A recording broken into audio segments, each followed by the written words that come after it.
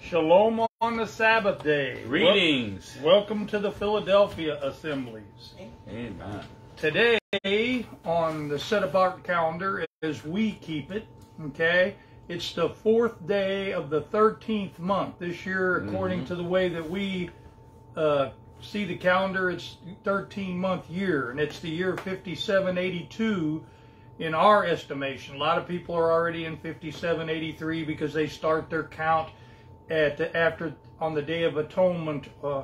Okay, so that there's different ways that people see at this time to keep the calendar, and I'm going to say a few things about that. Today's also the 11th day of March 2023 on the Gregorian calendar. So, and it's the 7th-day Sabbath, again, as we see it, because again, many people keep a lunar or a changing Sabbath on the calendar, and I don't agree with a lot of those things, but that just means I don't agree. That doesn't mean I'm right and everybody else is wrong. You know, every time I hear something on Facebook or somewhere, whatever way they see things, everybody else is deceived. You know, we better be careful who we call liars, because we all see through a glass darkly at this time. We don't have perfect understanding. We have the scriptures. We have the wicked pen of the scribe, which has closed and deceived a lot of things that were originally written, but that doesn't mean even they all did that on purpose. Only the Father, you know, knows the hearts and minds and makes those judgments. So we want to make sure we understand that you understand this is the way we see Scripture. We're not trying to get everybody to herd in around our feet. We're just trying to teach the truth, make a safe place for people to congregate or to assemble on the Sabbath day, and the holy days are set apart assemblies as we see them, okay? And if not, even those that congregate with us may choose to seek and assemble on those set apart feasts in other places because of their understanding of the Scripture, and we see nothing wrong with that, okay? You might think we're not taking it lightly at all, but we just realize that when that which is perfect comes, and which we know that's talking about our HaMashiach, our Messiah, Jesus, or Yahusha, okay, as we see the word pronounced, is going to set us straight in all those things. Yes, sir. Until then, we're going to study and rightly divide the word the best of our capability through the Ruach HaKodesh, and the rest of those things will be made straight when He comes. And again, today's message is titled The Book of Life. And what we're really looking to seek here is we're trying to understand how and when we are written in the Book of Life. Okay, and we're going to go to the Scriptures to talk about how and when this is. Now, we'll read a lot more than just the key verses, because we like to keep the study in context, because we believe that any text that you read out of context is really a pretext, and all you're doing is put your own spin or understanding on that. So we need to try to keep as much of the word in context so that we're not doing that. Not that we have all complete understanding. We certainly do not, but we're striving for that, and we do not want to deceive anyone. Okay? No, sir. So let's go to the Most High in prayer. Almighty Father Yahuwah, we praise you in all things, Father. We ask that you continue to deliver the breath of life to us, Father, so that we might better serve you. Father, we thank you for giving us that breath of life, and for our lives that we've had, and our family, and all those things, and our day-by-day needs. Father, we ask that you'd continually keep your hedge of protection around us and keep us safe from the evil one. Father, also, we ask that you would continue to teach us, and that we continue to learn in your word and not think that we have all understanding, Father. Keep us to be humble.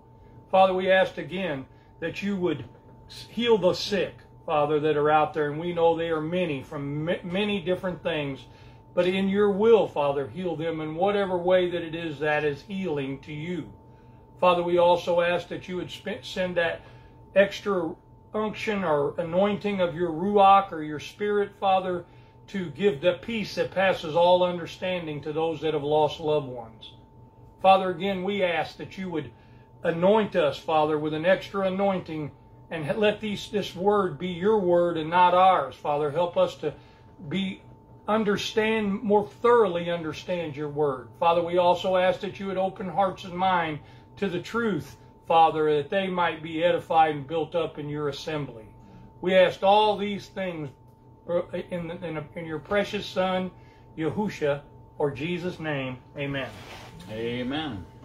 So we're going to kick this thing off in Psalm 139. Psalms 139. This was a psalm of David to his chief musician. Okay. So it starts out right away. O Lord, or Adonai, or Master, okay, you have searched me and known me. You know my down sitting and mine uprising. You understood my thought afar off. So, pretty simple things that we're looking at here. He says, you're the one that searched me. We know that the Most High, Yahuwah, is the one that searches the hearts and minds of men. You know when I sit down, you know when I rise up. You understand all the thoughts from afar off, where he is in the 3rd Shamayim. Go ahead, brother. You surround my path and my lying down, and are acquainted with all my ways. Yes, sir, and only he is. Okay, go ahead. For there is not a word in my tongue, but lo, O Adonai, you knowest it altogether. So what he said is, even though I'm speaking no words, you know the thoughts of my mind. Verse 5, you have beset me behind and before, and laid your hand upon me. Praise Yahuwah. Verse 6, such knowledge is too wonderful for me. It is high, I cannot attain unto it. See, and that's the truth. You know, we can't attain unto all his understanding. We can lean to it, but we can't attain it all. It's too wonderful for us. Go ahead, brother. Verse 7, where shall I go from your spirit, or where shall I flee from your presence? There's no way to get away from his Ruach, that presence. See, that Ruach is his presence. Go ahead, brother. Verse 8, if I ascend up into heaven, you art there. If I make my bed in hell, behold, you are there. So, there's a lot said there. He says, if.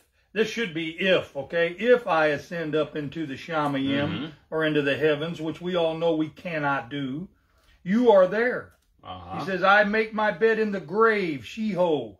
Behold, you are there. There's no way to get away from the Most High. He's always there. Verse 9, if I take the wings of the morning and dwell in the farthest parts of the sea, yes, sir, even there shall your hand lead me, and your right hand shall hold me. And you know, he's talking about his Ruach HaKodesh, that is what is his right hand. Go ahead. Verse 11, if I say, surely the darkness shall, turn my page, cover me, even the night shall be light about me. Okay, and it's not light to you, because if you get covered in darkness, you can't see. But these next verses are going to lighten this for you. Go ahead, brother. Verse 12, yea, the darkness hideth not from you, but the night shines as the day. The darkness and the light are both alike to you. Now, to you's added, but as far as the Most High is concerned, he's the one that created light. He doesn't need light to see. We do. Okay, go ahead, brother. 13, for you has possessed my inward parts. Yes, sir. You has covered me in my mother's womb. Yes, sir. So he's known you before you were born, just like he told Jeremiah the prophet, before you were born, I knew you. Go ahead. And this is how. Go ahead, brother. Verse 14, I will praise you, for I am fearfully and wonderfully made. Marvelous are your works, and that my life knoweth right well. So notice he said, was I made? He didn't always exist, but he was marvelously made by the Most High. Go ahead. 15, my substance was not hid from you, when I was made in secret, and curiously wrought in the lowest parts of the earth. Now, what does he mean by that? That's deep, folks. What he's talking about is we all come from the earth, and to the earth we will return. Yes, sir. And so when you were nothing but dirt, he knew your substance, and you were made in secret and curiously worked in the lowest parts of the earth. That's how. Go ahead, brother. 16, your eyes did see my substance. yet being unperfect. And in your book all my members were written, which in countenance were fashioned, when as yet there was none of them. Now think about that. How deep is that? He says, your eyes did see my substance. Even when you were in the dirt, he saw your substance. Yet being unperfect, like when in the beginning, when the world was unperfect or unformed, okay, and written in your book, okay, now think about that, and in your book all my members were written.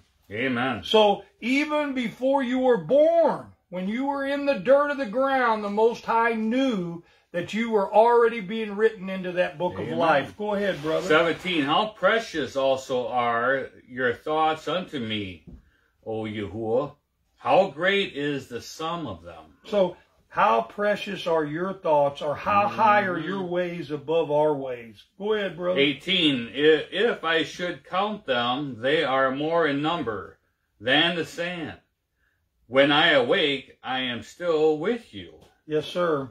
Surely you will slay the wicked, Yahuwah. Depart from me, therefore, ye bloody men. Now, I want to just make one comment here. In the Masoretic text, or the Hebrew text, they got Eloah, singular, okay?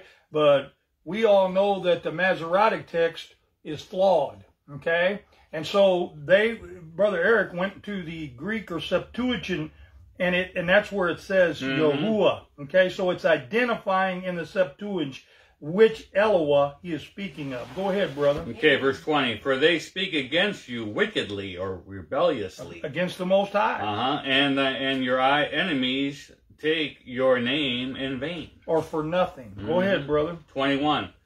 Do not I hate or despise, O Lord, or Adonai, that hate thee or despise thee? And am not I grieved with those that rise up against you? Yes, sir. 22. I hate or despise them with, it says here, perfect or complete hatred. Yes, sir. Much as you could hate. Yeah, I count them mine enemies. Search me, O Yahuwah, and know my heart. Try me and know my thoughts. Yes, sir. And see if there be any wicked way in me, and lead me in the way everlasting. See, and that's what it's all about. We have to go back and realize that verse 16 is key to understanding when we're written in the book of life. We're written in the book of life prior to us even being assembled by the Most High. Okay, Exodus. Yeah. We're going to chapter 32, and we're not going to read the whole thing here, but the whole thought was that when they built the calves. Yes, sir. And they all rebelled, and when Moses was up in the mount before, and then the Most High had him come down and bring the tables of stone. For the context, so you know where this came from. Yeah, so just to kind of get to the point where we're going to read in verse 26, okay? And after all that happened, where before he threw down the stones, this is what he said here in verse 26 of Exodus 32. Then Moses stood in the gate of the camp and said, Who is on the Most High side? Yes, sir. Let him come unto me. And all the sons of Levi gathered themselves together unto him. Yes, sir. 27. And he said unto them, Thus saith Yahuwah of Israel, Put every man his sword by his side, and go in and out from the gate to gate, throughout the camp, and slay every man his brother, and every man his companion, and every man his neighbor. Yes, sir. Okay, verse 28. And the children of Levi did according to the word of Moses, and there fell of the people that day about 3,000 men. Yes, sir. 29. For Moses had said, Consecrate yourselves today to the Mighty One, even every man upon his son and upon his brother, that he may bestow upon you a blessing this day. Yes, sir. Verse 30. And it came to pass on the morrow that Moses said unto the people, You have sinned a great sin, and now I will go up unto the Most High. Perhaps I shall make an atonement for your sin. So perhaps he'll be able to make an atonement, because he might not. That's what he's saying. Because Moses was the intercessor. Yes, sir. Just like Messiah in the Brit Hadashah. 31, and Moses returned unto the Most High and said, O, this people have sinned a great sin, and have made them gods or idols of gold. Yes, sir. And those are, he's talking about their own Elohim. Go ahead, brother. 32, yet now, if you will forgive their sin, and if not, blot me, I pray you, out of your book which you has written. So here it is again. So Moses already was written in the book of life, just as everyone else we read through the David had said. Okay, and he's telling them, if you're gonna take these people out, blot me out also out of your book of life, because they had to be in there too. Go ahead, brother. One more verse. And Yahuwah said unto Moses, whosoever has sinned against me, him will I blot out of my book. See, this book is the same. It's going to be the same later when we read in the Brit Hadashah as well. Okay, let's go over to Deuteronomy now. And I'm going way too far. Deuteronomy 29. We're going to kind of read part of 29 into chapter 30 of Deuteronomy. So we're going to read quite a bit in context. Yep. Starting 29 and starting in verse 9. Okay, Deuteronomy chapter 29 and verse 9. Now we're going to start looking at what it takes to continue to be written in the book of life. Yes, sir, and this is what Israel was given, a covenant. We have to realize and remember and understand that even as a child, you're written in the book of life, but you're not yet accountable. Once you become accountable and you understand the covenant and it's written in your heart, then you can be written out of the book of life. Okay, that's why little children that die before they reach the age of accountability are already written in the book of life and don't have to be concerned about that because they're not yet accountable. Okay, so let's continue and let's let the book speak. Verse 9 of chapter 29 of Deuteronomy. It says, keep therefore the words of this covenant, agreement, and do them, that you may prosper in all that you do. See, and if you're going to prosper in all that you do, then the Most High's got to be with you in order for that to happen. And if he's going to be with you, you're going to remain in his covenant. Go ahead, brother. Verse 10, ye stand this day, all of you, before Elohim. This Lord your God is equivalent to Elohim. Your captains of your tribes, your elders, and your officers with all the men of Israel. Yes, sir. Your little ones, your wives, and your stranger that is in your camp, from the hewer of your wood unto the drawer of your water. So all your servants all the way down. Verse 12, that you should enter in covenant with Elohim and into his oath, which Yahuwah maketh with you this day. So all of Israel, even the stranger that lived within their gates, all their servants, all their children were entering into this agreement. Now, the children are not accountable to that. They're under their parents. Okay, the father's the head, the wife is under the father, and the children under the father and the mother.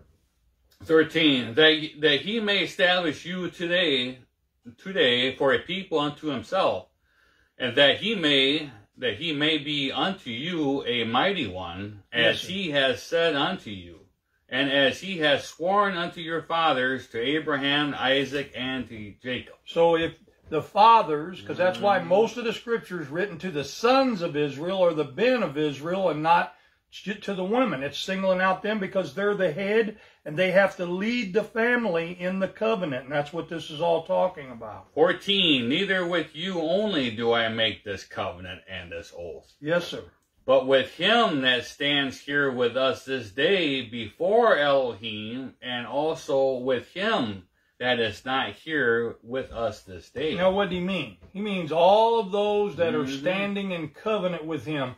The strangers that were there, and also the ones that are not yet born, that are still in the earth, as we read back in the Psalms. 16, for you know how we have dwelt in the land of Egypt, and how we came through the nations which you passed by. Yes, sir. And verse 17, and you have seen their abominations and their idols, wood and stone, silver and gold, which are among them.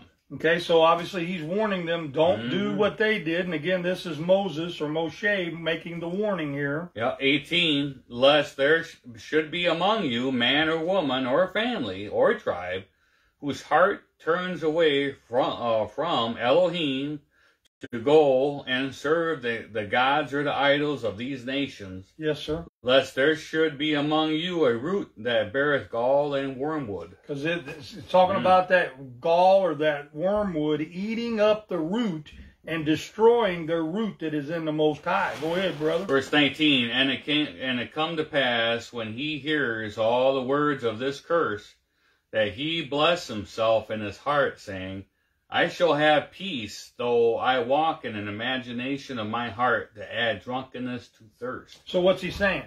I'm going to continue in my own understanding. Mm-hmm. He's not going to follow the Most High, but I'm going to still live in peace. You see what this says. 20. And Yahuwah will not spare him, but then the anger of Elohim and his jealousy shall smoke against that man, and all the curses that are written in this book shall lie upon him, and Yahuwah shall blot out his name from under heaven. What's he going to blot it out from? The book of life. Mm-hmm. See, and that's what this is all about. This is leading. This book has never changed. It's always been the same book. But obviously there's no way to the Father except through our Hamashiach, Yahusha. Mm-hmm.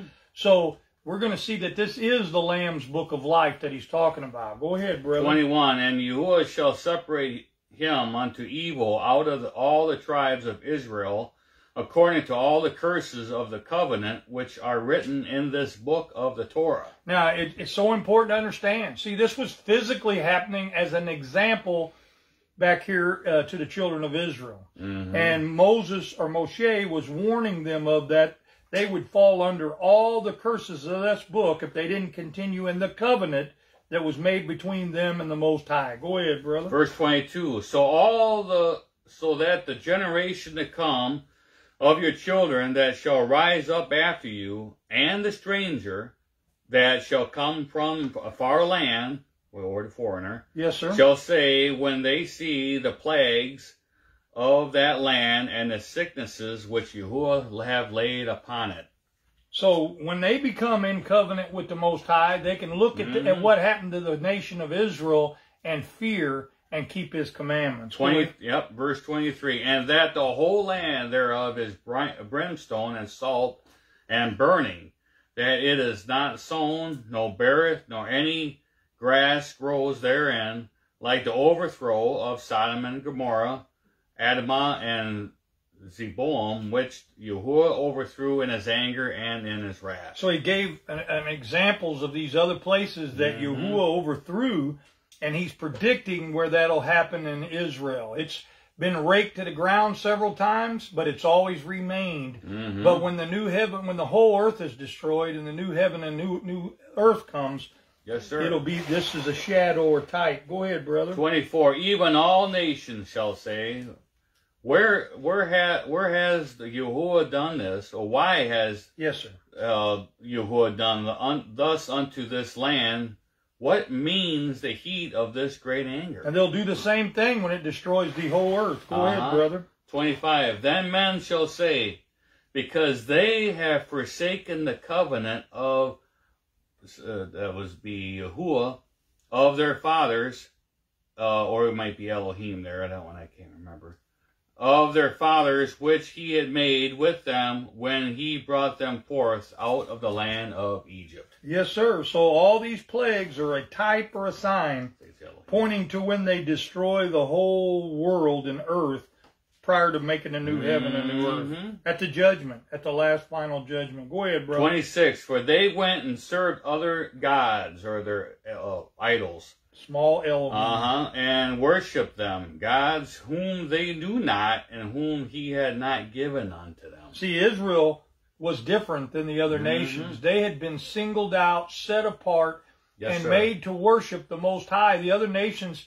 the Father at that time was allowing them to do. Go ahead, brother. 27, and the anger of Yahuwah was kindled against this land, to bring upon it all the curses that are written in this book. Okay? And they're written in this book, talking about the covenant here, and the conditions of the covenant are all written in this book. Go ahead, brother. Okay, and verse 28, and Yahuwah rooted them out of their land in anger and in wrath and in great indignation, and cast them unto another land, as it is this day. Shadow and type. Go ahead, brother. 29, the secret things belong unto the Mighty One, but those things which are revealed belong unto us and to our children forever, that we may do all the words of this Torah. Yes, and that's so important to get and understand, that if you've been imparted the covenant, that you need to be keeping it with your whole heart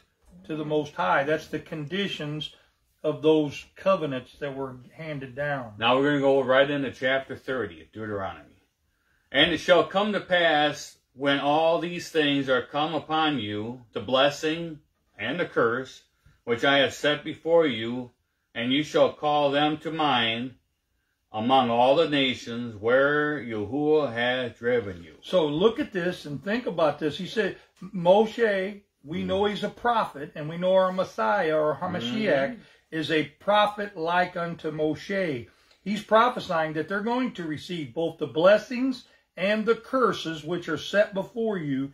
And he's making a prophecy here. So he knows they're going to rebel. Go ahead, brother. Verse 2, and shall return unto the Most High, and shall obey his voice according to all that I command you this day, you and your children with all your heart and with all your soul. So it's going, the fathers were going to cover the wives and their sons. Go ahead, brother. 3, that then Yahuwah will turn your captivity and have compassion on you, and return and gather you from all the nations where Yahuwah has scattered them. So he's going to do that. The ones that had their hearts correct, he's going to gather them from all the nations. When the time of the Gentiles be fulfilled. Yep. Amen. When the Messiah when he returns, Hamashiach. Verse 4: If any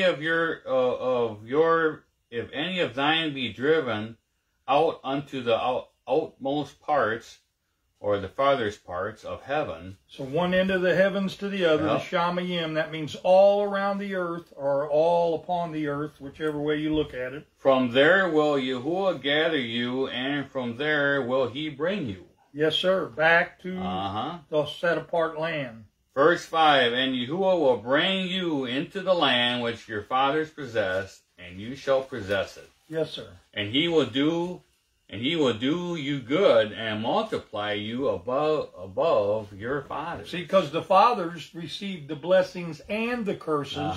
And if he goes out and gathers all his elect, his chosen, and brings them back to the land, he will do you good and multiply you above all your fathers. Go ahead, brother. Verse 6, and Yahuwah will circumcise thine heart, and the heart of your seed, to love the Most High with all thine heart and with all thy soul or life, that you may live. Yes, sir, and that's exactly right. He will, if you keep the covenant and be an example to your family. Go ahead, brother. 7, and Yahuwah will put out all these curses upon thine enemies, and on them that hate you, which persecuted thee. Couple of things there. He's going to protect us. And we know we're going to be persecuted for our belief in the truth. Go ahead, brother. And verse 8, and you shall return and obey the voice of Elohim, and do all his commandments which I command you this day. Yes, he will, and that's going to be in the millennial reign when the Messiah gathers his elect. Verse 9, and Yahuwah will make you plenteous, or prosperous, in every work of your hand, in the fruit or the offspring of your body, and in the fruit of your cattle, and in the fruit of your land for good. For Yahuwah will again rejoice over you for good, as he rejoiced over your fathers. And again, that's going to be in the millennial reign. There's going to be some that's going to be living that he's going to gather, but he's going to gather all those in that first resurrection from the dead as well. Verse 10. If you shall hearken unto the voice of Elohim, to keep his commandments and his statutes, which are written in this book of the Torah, And if you turn unto the Most High with all your heart and with all your soul, all your life. Yes, sir. If you do that, you're going to receive the reward, and you will remain written in the book of life. Go ahead, brother. 11. For this commandment which I command you this day, it is not too difficult for you, neither it is far off. It's right there, and it's written in books. Go ahead, brother. 12. It is not in heaven that you should say, who shall go up for us to heaven and bring it unto us, that we may hear it and do it. Because it was right there, and Moshe had written it all down, and they could see it. Okay. Verse 13. Neither is it beyond the sea that you should say, who shall go over the sea for us and bring it unto us, that we may hear it and do it. Yes, sir. Verse 14. And this is equivalent to the scripture in Romans chapter 10, which we're going to read next. Yes, sir. But the word is very near unto you, in your mouth and in your heart, that thou mayest do it. So it's not impossible to do what he says. It's going to be very near and dear to you, even in your heart, that circumcision of the heart, and that's what circumcision pointed to as well, okay? That you may do it. Okay, I just want to add something here. It's not an ad, really. It's in the Septuagint. This is how I read.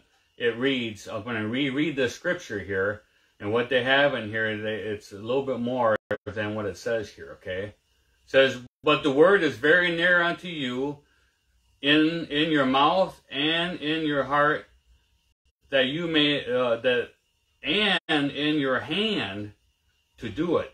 So you see in the Septuagint, they had in your hand to do it, and they had that left out in the King James. I just wanted to. So it makes you understand that you can do it and you must do it. See, it's talking about. See, it's not just confess with your mouth and believe in your heart. This, it's even talking about in your hands, your actions. Yeah, because faith without works is dead. It does not exist, okay? So it's going to show up in your hands. See, when you look in the Septuagint, as long as it doesn't take away or take away, and it fits in the book, then it's okay. Okay, verse 15. As long as it doesn't contradict. Verse 15. See, I have set before you this day life and good, and death and evil. In that I command you this day to love the Most High, to walk in his ways, and to keep his commandments, and his statutes, and his judgments, that you mayest live and multiply, and Yahuwah shall bless you in the land where you go to possess it. Amen. 17. But if your heart turn away, so that you will not hear, but shall be drawn away and worship other gods or idols, and serve them, I denounce unto you this day that you shall surely perish, that ye shall not prolong your days upon the land where you passed over Jordan to go to possess it. Yes, sir. 19. I call heaven and earth to witness this day against you, that I have set before you life and death, blessing and cursing. Therefore, choose life, that both you and your seed may live. 20. That you mayest love the Most High, and that you mayest obey his voice, and that you mayest cleave unto him, for he is your life, and length of your days, and you mayest dwell in the land which Yahuwah sware unto your fathers, Abraham, Isaac, and Jacob, to give them. So, it certainly isn't just one time accepting the covenant, and then from then on, everything is fine. See, he that endures to the end shall be saved. And we're going to get into that topic even more as we go into the New Testament. Yeah, now we're going to go in Romans. Romans chapter 10. Yep, Romans chapter 10.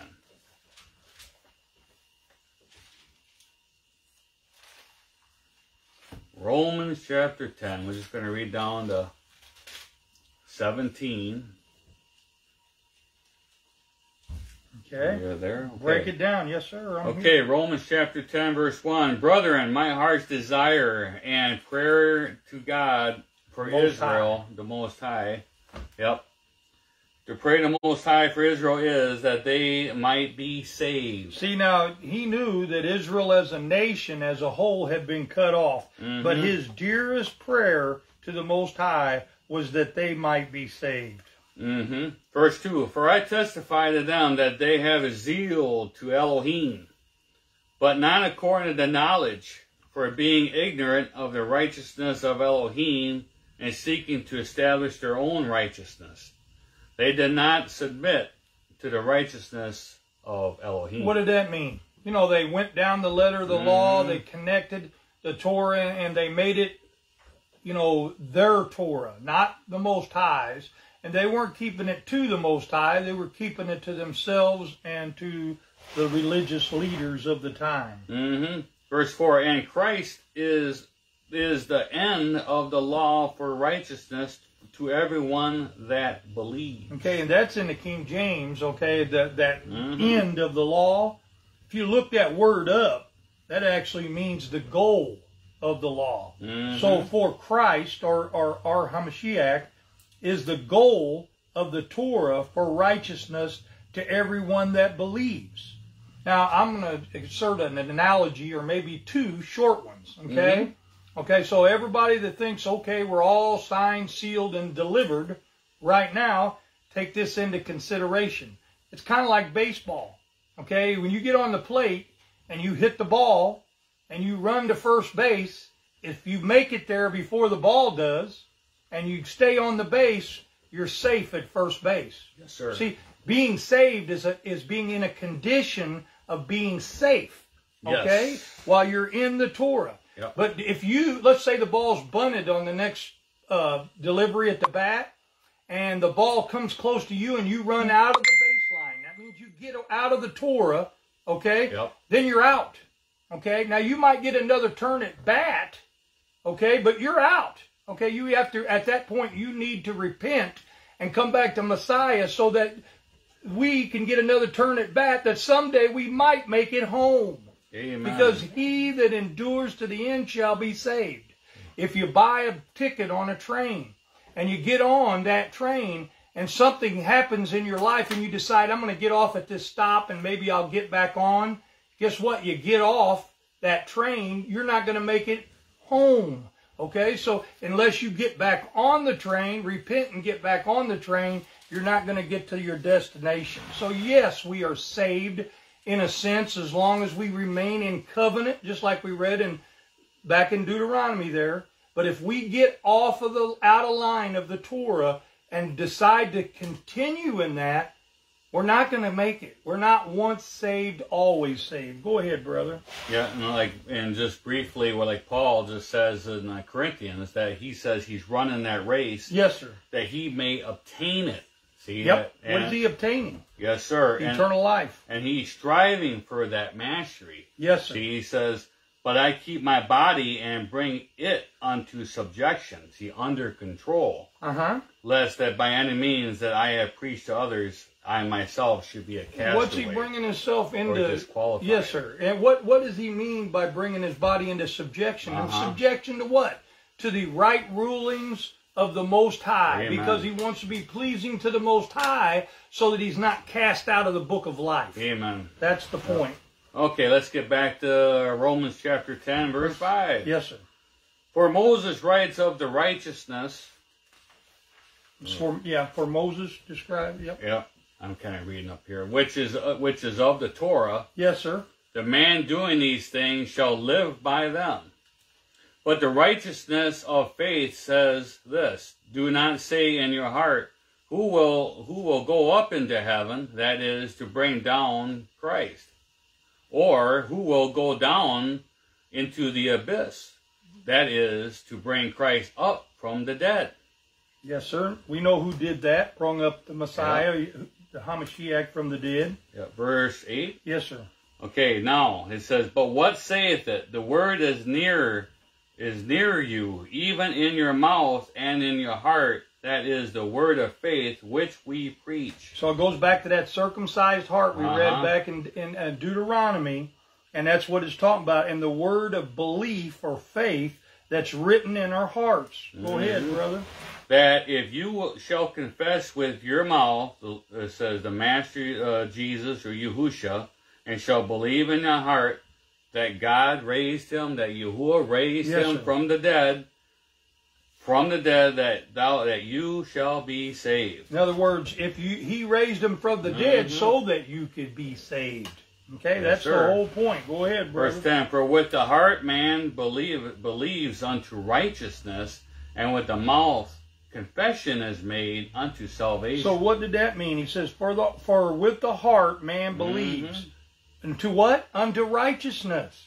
In other words, unto the word of Elohim, and does what he says. And with the mouth our confession is made, and that's repentance, which is made unto salvation. Verse 11, for the scripture says, everyone believing on him will not be put to shame. For there is no difference between both Jew and Greek, for the same Yahuwah of all is rich toward all the ones calling on him. Yes, sir. Oh, someone's calling me. Okay, verse 13 says, For everyone, whoever may call on the name of Elohim will be saved. Everyone that calls to Elohim in repentance and comes into his word will be saved. Verse 14. How then shall they call on him in whom they have not believed? Okay, and who they talking about? Elohim again. Go ahead, brother. And how shall they believe in him of whom they have not heard? Yes, sir. And how shall they hear without a preacher? Or teacher. Yes, sir. Verse 15, and how shall they preach except they be sent? How are they sent? By the Ruach.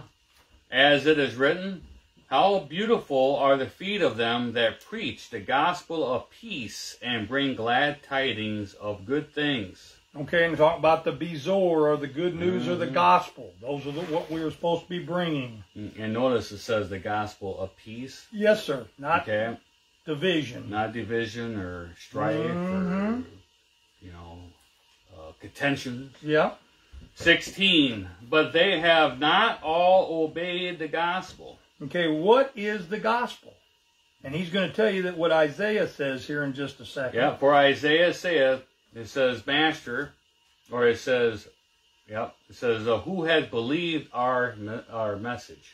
And their message was, again, the promises that was made to Abraham. That's the good news. And also the promises that were made to David or Dawood. And the conditions are the Torah. Go ahead, brother. 17. Yeah, I think I am. Then faith is of hearing, and hearing through the word of Elohim. Now, and you have to understand at this time, the scriptures weren't written down in books like we have now. They were in scrolls, and they remained either in the temple or in the synagogues. They weren't something that people could just go and read. Many were illiterate, and so they had to hear the word of Elohim in order to understand. Yes, sir. Now let's go to Ephesians. Let's break that down. Ephesians chapter 1. Ephesians chapter 1. Right there. Ephesians chapter 1.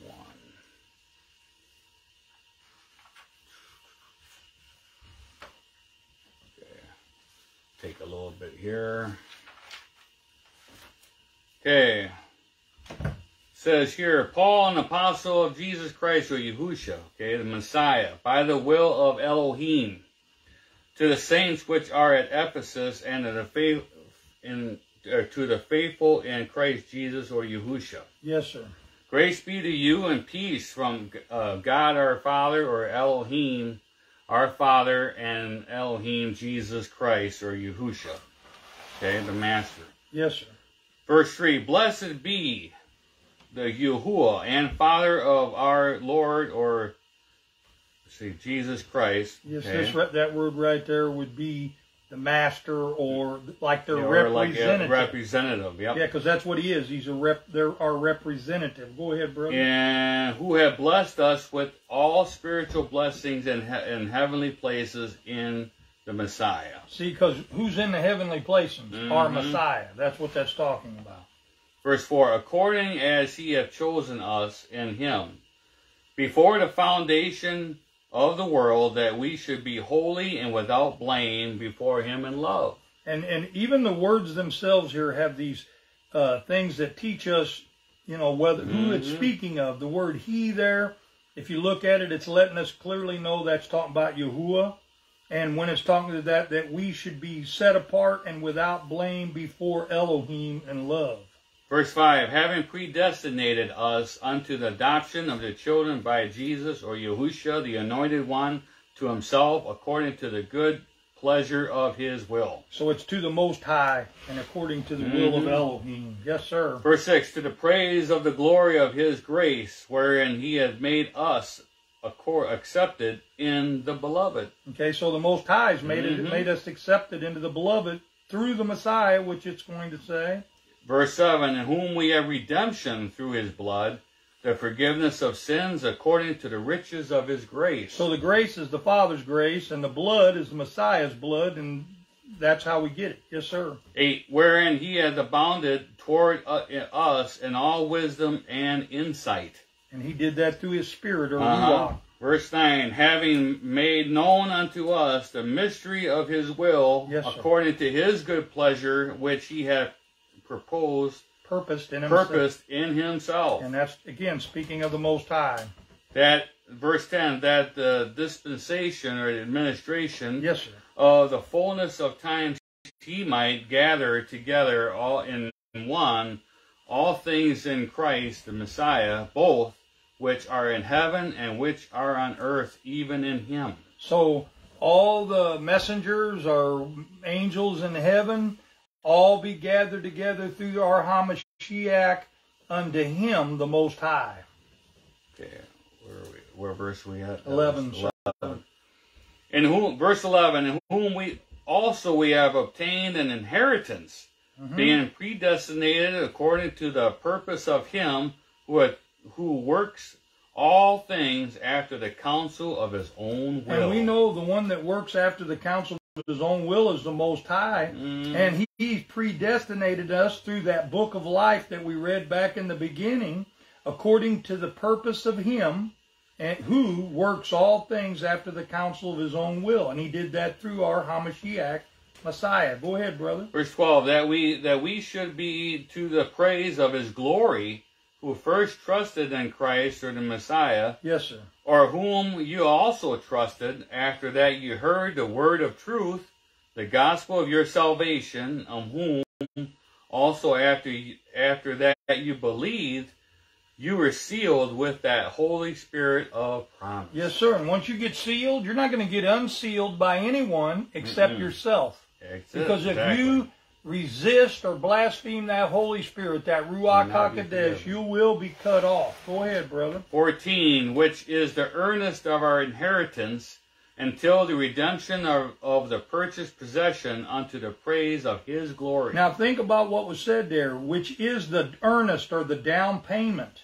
See, receiving the Spirit is not making you sealed until the day of the perfect possession. Listen, it's in our inheritance until the redemption. So it's temporary. Of the purchased possession, which is us, unto the praise of the Most High's glory. Okay, verse 15. Yes, sir. Wherefore I also, after I heard of your faith in the Master Yahushua and love unto all the saints, yes, sir, believers. Yes, sir. 16. Cease not to give thanks for you, making mention of you in my prayers. Okay, 17. That Yahuwah of our representative, yes, sir, Yahushua, the Christ, and the Father of glory, may give unto you the spirit of wisdom and revelation and the knowledge of him. The knowledge of the Most High, because that's the one that the Messiah came to reveal. And he did that through that spirit of wisdom, which is the Ruach. Verse 18, in the eyes of your understanding or mind. Yes, sir. Being enlightened, that you may know what is the hope of his calling, and what riches of the glory of his inheritance in the believers. And the calling comes from the Father, and he calls us to his Ben, or his Son. Verse 19, and what is the exceeding greatness of his power toward us, who believe according to the working of his mighty power? And it's that Ruach HaKodesh, the Holy Spirit. 20, which he wrought in the anointed one, Christ, when he raised him from the dead and set him at his own right hand in the heavenly places. So needs to be broke down a little bit. He said, which he, the Most High, worked in Christ. So when he was here on earth, our HaMashiach, doing all those miracles were done through that Ruach. Okay, that's the power we were talking about.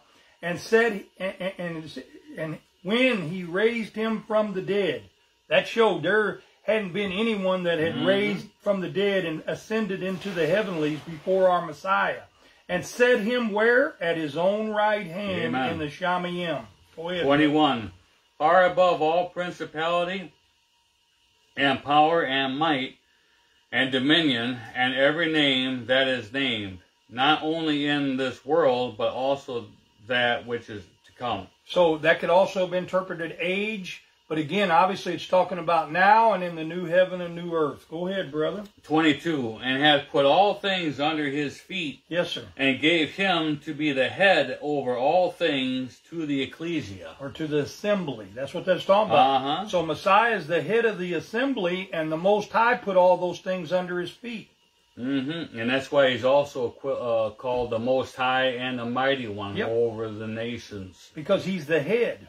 Verse 23, which is his body, the fullness of him that fills all in all. And that same thing that filled him was that Holy Spirit, that Ruach HaKodesh that fills all of us, all in all, and makes that connection back to the Father. Okay, 2 Peter. Yes, sir. 2 Peter chapter 2. 2 Peter chapter 2, starting in verse 1. I can get over there. Bob's he's way ahead of me. Sometimes falls right in there, sometimes not. It's right after James. Yes, sir. It's right after James. Okay, 2 Peter chapter 2.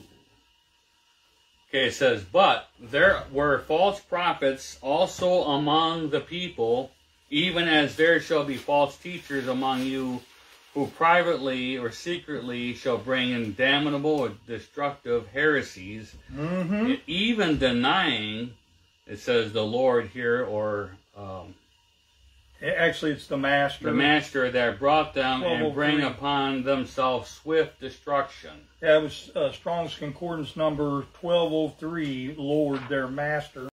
Right. It says, but there were false prophets, just as they are today, also among the people, even as there will be false teachers now among you, who secretly, will bring in damnable or destructive heresies, even denying the Master, and that's talking about the Most High, brought them and bring up upon themselves swift destruction. I think Brother Eric's going to read. Yep. From the verse 2, and yeah, I'm going to just read this from the that's what Greek. I thought you were going to do from the Greek. Chapter 2, verse 2. And it says, as newborn babes... Well, I'm sorry, I'm in the wrong place here. Let me get the... I'm in 1 Peter there. Sorry about that, guys. Hang on. Okay, oh yeah, that looks better now. Verse 2. Verse 2. And many will follow after the destructive ways, of whom the way of truth will be evil spoken of. So many today are following after many different people that have destructive ways. Now, am I the author to say what's destructive and not? No, I'm not. But this is still true. Go ahead, brother. Okay, verse 3. And by covetousness with well-turned words, they will use you for gain. Yes, sir. For whom judgment of old does not linger, and their destruction does not slumber. So if people are trying to draw people for their own profit or benefit, there's going to be a pay for that, and that's going to come at the end at the great white throne judgment. Verse 4. It says, for if, now here God, and this is equivalent to Yahuwah or Yes, sir. Yahweh and Jehovah, for if Yahuwah did not spare sinning angels, but delivered them to the chains of darkness, which is Tartarus Yep. in the Greek, 50, thrust 20. down into Tartarus, having been kept into judgment, and did not spare the ancient world, but preserved Noah the eighth, a herald of righteousness, bringing a flood on the world of ungodly ones. So it's important to understand in all that these chains of darkness are no different for these angels. Just like us, when we die, we're going to be held in chains of darkness and be reserved unto the day of judgment. That's what it's talking about. This is not some magical thing. Okay, go ahead, brother. Verse 6, and turning the cities of Sodom and Gomorrah into ashes, condemned them with the overthrow, maketh them an example unto those that after or later should live ungodly. And see, that's what the scriptures is about. Even though they're actual things that happen, they're also made as examples to what's going to happen to those that live ungodly. Go ahead, brother. Verse 7, and he delivered righteous Lot, who had been oppressed by the behavior of the lawless and lustfulness. For, verse 8, for that righteous one living among them day after day, in seeing and in hearing, his righteous life was tormented with their lawless deeds. So he lived there, and all their unjust deeds tormented him the whole time that Lot was there in Sodom and Gomorrah. Verse 9, but Yahuwah knows to deliver the godly out of temptation. Yes, sir. And to keep the unjust for a day of judgment, being punished. So again, held in chains of darkness till the day of judgment, and he took righteous Lot and his family out. Go ahead, brother. Verse 10, and most of all, those going after the flesh and the lust of defilement, and despising rulership. Yes, sir. Okay. It says, what is it? Darers, self-satisfied, they do not tremble at glory, speaking evil, where angels, being greater in strength and power, do not bring against them a reproaching charge before the Mighty One. So what's that talking about? That says when you don't but bow to the ones that he puts in charge, and you are presumptuous and self-willed, they are not afraid to speak evil of the dignitaries. Are those the ones that the Most High put into charge? Whereas also angels, which are greater in power and might, which we already know were reserved into chains of darkness, but not railing accusation. Do not bring a railing accusation against them to the Mighty One. Go ahead, brother. Verse 12. And by these as natural brute beasts, made to be taken and destroyed, speak evil of the things that they understand not, and shall utterly perish in their own corruption. So, in other words, when we go against the things that he set in place, what are we? We're natural-born beasts, and we're going to end up destroyed, speak evil of the things which they don't understand, and will utterly perish in their own corruption. Go ahead, brother. 13. And shall receive the reward of unrighteousness, as they have counted pleasure to riot, yes, sir, or to live luxuriously in the daytime. So spots they are and blemishes, sporting and reveling themselves with their own deceivings while they feast with you. So the wheat and the tare. See, they're going to be right there among the congregation of the Most High, all the way up to the end, because you don't want to uproot the wheat. Go ahead, brother. 14. Having eyes full of adultery, and they cannot cease from sin. Yes, sir. Can't stop. Enticing unstable lives, and heart that they have exercised with covetous practice, cursed children. Yes, sir. Now, what does that mean? That didn't mean they cursed them out of their mouth, but because of their ungodly practices, it caused the children to be cursed as well. Go ahead, brother. 15. Which have forsaken the right way and have gone astray, following the way of Balaam, the son of Bezor, and loved the wages of unrighteousness. Remember, we know that he said what people wanted to hear for wages, and that's the same thing that's going on now. People are saying things for the wages, whatever that might be. Go ahead, brother. But was rebuked for his iniquity or lawlessness. The dumb ass, speaking with a man's voice, forbade the badness of the prophet. See, in other words, and that's what it is. You know, when we got people that are predicting the future, that's madness if it goes against what's written in the word of Elohim. Okay? So, he got rebuked by a dumb animal. Okay? That obviously the angel spoke through. Go ahead, brother. 17. These are wells without water, clouds that are carried with the tempest, of whom the mist of darkness is reserved forever. So that's talking about not being there. That's the judgment. Okay? 18. For when they speak great swelling words of boast, it says vanity, it says boasting, they allure through the lust of the flesh, through much wantingness, And greed, or unbridled lust. Those that were clean escape from them who live in error. those that truly were living according to the Most High escape from them who live in error.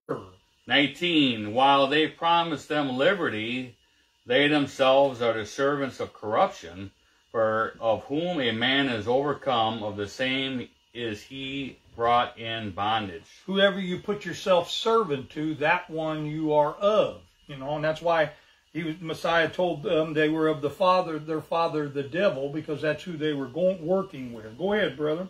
For if after they have escaped the pollutions or the corruptions of the world, through the knowledge of the Lord, a representative and Savior, Jesus or Yahushua the Anointed One, they are again entangled therein and overcome, the latter end is worse with them than the beginning. Does that sound like you're sealed and saved right now? It says, for if they have escaped the pollutions of the world, that means they come to understand and know the HaMashiach and understand the covenant through the knowledge of our representative, our Savior, Yahushua HaMashiach. They are again entangled in the ways of the world and overcome. The latter end was worse for them than the beginning. They would have been better off to have never known the truth than known the truth and turned back. Verse 21. For it had been better for them not to have known the way of righteousness than after they have known it, to turn from the holy commandment delivered unto them. Yes, sir. But, verse 22, but it has happened unto them according to the true proverb, the dog has turned to his own vomit again, and the sow that was washed or wallowing in the mud or the mire. If you turn away from the righteous ways, then obviously it's not once saved, always saved, because you went back after your own vomit, or you jumped back into the mud hole with the pigs. That just shows you how deceived this, or the wicked this flesh can be if we don't keep it under subjection, like Apostle Paul said. Yes, sir. Let's go into chapter 3 of 2 Peter, and we're going to start in verse 8. 2 Peter 3, verse 8. It says, but, beloved, be not ignorant of this one thing, that one day with the Lord, or with Yahuwah, is as 1,000 years, and 1,000 years as one day. So in other words, time has no control over him. Don't think you got it all figured out. Go ahead, brother. Okay, verse 9. Verse 9. It says here, Yahuwah is not slow as to the promise, as some deem slowness. Yes, sir. Okay, but as long suffering toward us is not having purpose any of us that perish, but that all of us come to repentance. See, that's his will, but he knows that's not going to be the case because our wicked heart, it turns us away. Verse 10. Yes, sir. But, let's see, verse 10. That would be Elohim. Yes, but it says, but the day of Elohim will come as a thief in the night, in which the heavens shall pass away with a great noise, and the elements shall melt with fervent heat. The earth also and the works that are therein shall be burned up. And we know if you read Revelation 20, you'll understand this, how that the earth's going to be burned up. And so this is talking about when the Most High returns. Go ahead, brother.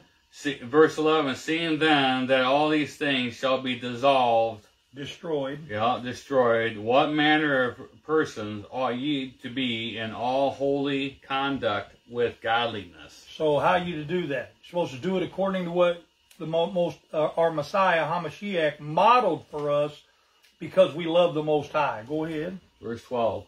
Looking for and hasting the coming day of Elohim, through which the heavens...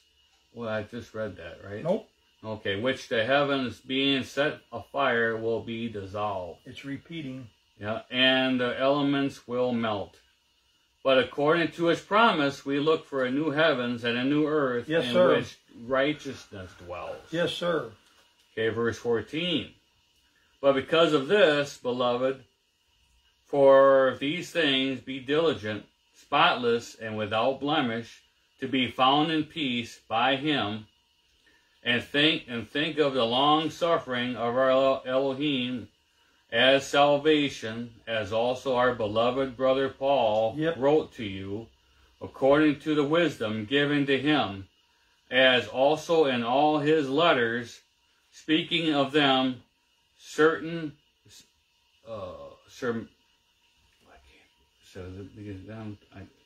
hang on a second, 16.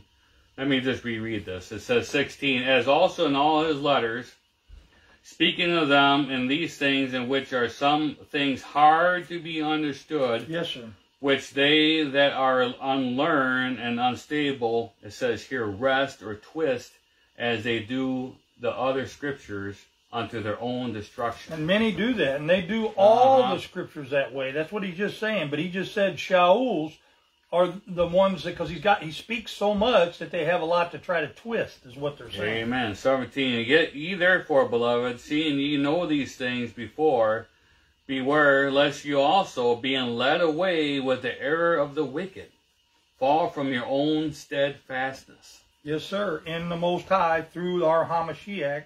Yeah, verse 18. It says, but grow in grace and in the knowledge of our representative and Savior, Jesus, Yahushua, the Anointed One. Amen. To him be glory, both now and forever. Amen. Okay. Now we're going to finish her up in Revelation. No, Romans next. Got one more place in Romans. I almost went by that. Yeah, jumping the gun. Jumping the gun. Romans chapter 8. I was going to throw the whole chapter in here, but just for time's sake. Yep. Excuse me. Okay. Romans 8 has got so much in it. It's hard not to read it in context. Yes, sir. 8:27. I'm going to start right there. Romans. And he that searches the hearts knoweth what is in the mind of the Spirit, because he make intercession for the saints according to the will of Elohim. Yep. Well, and what he said there, we know who the one that searches the hearts and knows the mind of the Ruach. That's the Most High. Because he makes intercession for the believers according to the will of the Most High. Go ahead, brother. 28. Okay, 28. It says, and we know that all things work together for good to them who love the Most High. Yes, sir. To them who are called according to his purpose. The Most High's purpose. Go ahead. 29. For whom did he foreknow? He also did predestinate to be conformed to the image of his Son, that he might be the firstborn among many brethren. That's a lot there. He says, for whom he did foreknow. We know that even all the way back in that Psalm we were reading, that even when we were in the dirt, he foreknew us and knew we would be here. And again, because the day is as 1,000 years to him. He also did what? Predestinate to be conformed to the image of his Son, or Ben. Now the Ben can't be the Most High if we're being conformed to his image of his Son. Okay? Just like the Son is conformed to the image of the Most High. That doesn't make them the same. That he might be the firstborn, our Messiah, among many brethren. So the Messiah is our brother. Go ahead, brother. 30. Moreover, whom he did predestinate, them he also called. Father's the one that calls. Of whom he called, them he also justified, and whom he justified, them he also glorified. See, he's already glorified our Messiah, Hamashiach. When he went to the heavens, he became a spirit being, and we too will be glorified. 31. What shall we then say to these things? If Yahuwah be for us, who can be against us? Amen. If the Most High is for us, no one can be against us. 32. He that spared not his own son, but delivered him up for us all, how shall he not with him also freely give us all things? And that's talking about his spirit, because all things come through that. Go ahead, brother. Okay, verse 33. Who shall lay anything to the charge of God's elect? Elohim. Elohim's elect. It is Yahuwah that justifieth. Amen. Verse 34. Who is he that condemneth?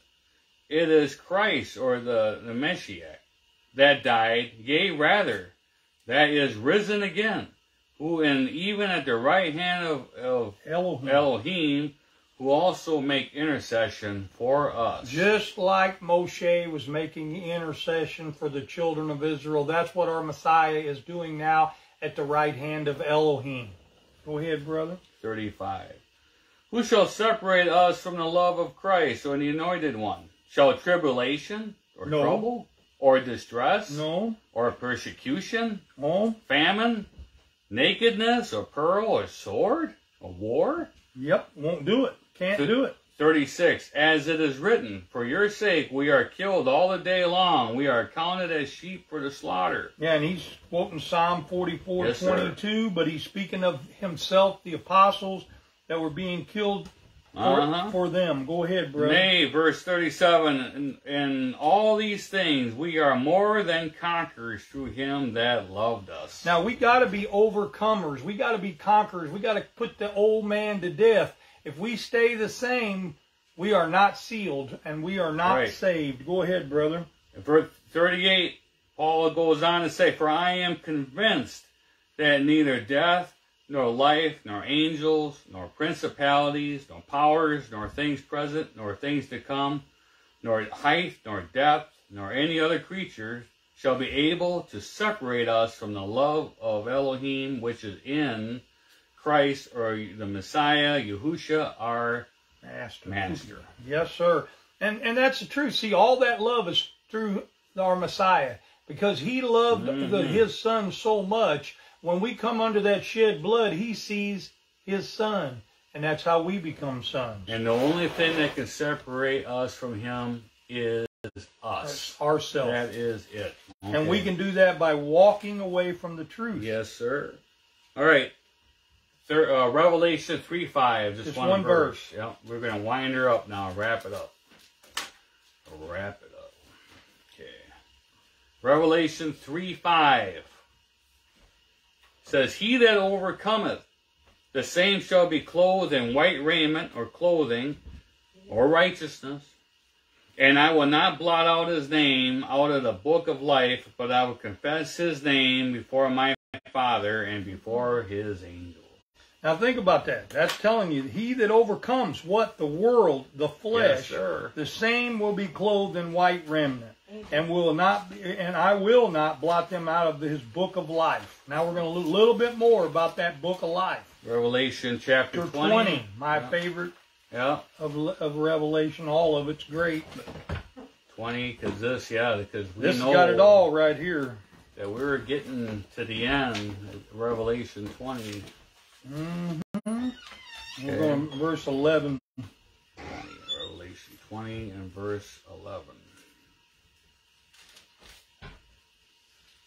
Says here, and I saw a great white throne, and him that sat on it, from whose face the earth and the heaven fled away, and there was found no place for them. And that's what we've been reading about back in 2 Peter with the world burning, melting, and the fervent heat. This is all getting ready to get done right here, and it's explaining it. Go ahead, bro. Verse 12, and I saw the dead, small and great, standing before God, and standing before Elohim. Yep.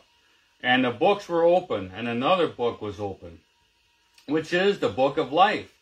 And the dead were judged out of those things which are written in the books according to their works. Notice here that this word book, the book of life, is singular, and they were judged out of these books. That's talking about his Torah, his prophets, what's written in the Word. Right. That's what they're going to be judged out of. Go ahead, brother. 13. And the sea gave up the dead which were in it, and death and hell delivered up the dead which were in them, and they were judged, every man according to their works. See, and they got hell here again, which is very undiscriminate. And it says, and the sea gave up the dead which were in it, and death and the grave, Sheol, delivered up the dead which were in them. Okay, so it's the second resurrection. Right.